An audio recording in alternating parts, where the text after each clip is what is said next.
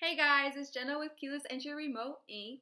Today I'm going to show you one way that you can go about trying to fix the key fob that you currently have if it's not working, or maybe if just one of the buttons isn't working. What I'm going to show you is a common issue or reason why that's happening to your key fob. And the trick I'm going to show you today is to fix your key fob by cleaning the board on the inside. To do this, you're going to need rubbing alcohol, a towel or rag, and your key fob.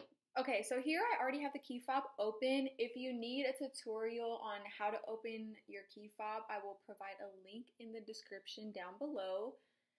So now that we have the key fob open, I'm just going to take the side with the board, and I kind of use my fingers to push through so the board will come out. And now let's take a look at the board. Like, what is that? I don't understand what this key fob went through to get this dirty, but hey, life happens. And we're going to fix it. So you're going to take the rag and put a little bit of rubbing alcohol on it.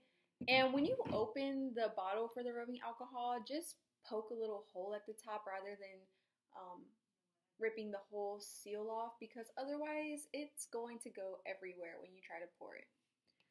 So once you have the rubbing alcohol on the rag, you're going to take the board and just wipe it, and it'll all come right off like magic. And then maybe just dry it a little bit. And now it's like it was never on there. So that's another tip and trick you can try if your key fob isn't working.